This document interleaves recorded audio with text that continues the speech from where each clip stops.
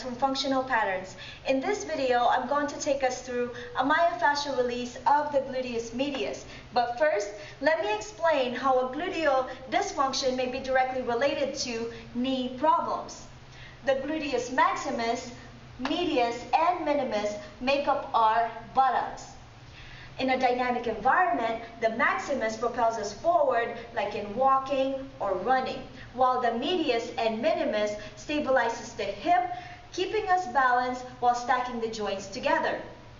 Due to our evolving culture and sedentary lifestyle, we have adapted ourselves to sitting, developing overactive hip flexors, rendering the gluteus maximus, the body's powerhouse, to lose its function in extending and stabilizing of the hip and core. This puts the medius and minimus in an overactive state as a backup response for the dead maximus.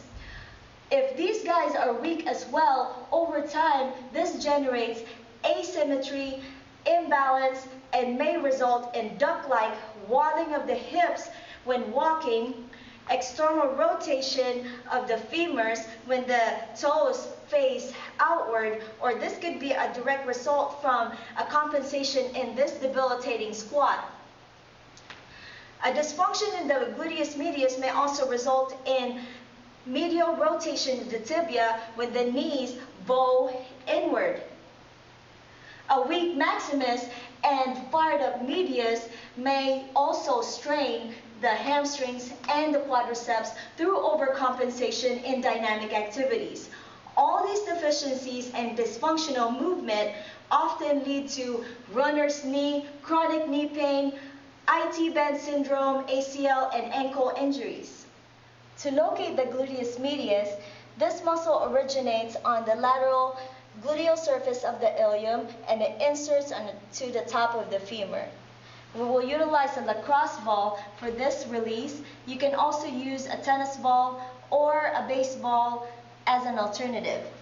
We will lay on our side, flex the legs just like so, position the ball just below the ilium and on the lateral border of the hip. We can either lay all the way or plank the elbows just like this. Take slow, deep breaths to relax the muscle, and we will lay here for at least 3 minutes or until the pain dissipates, and then switch to the other side. We may feel a referral pain on the lateral aspect of the leg and a spillover into the thigh.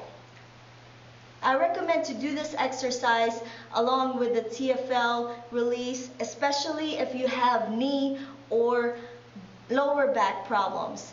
When doing myofascial release exercises, it's very important that we start at the root of the problem first, then move down the list so we can build a foundation effectively.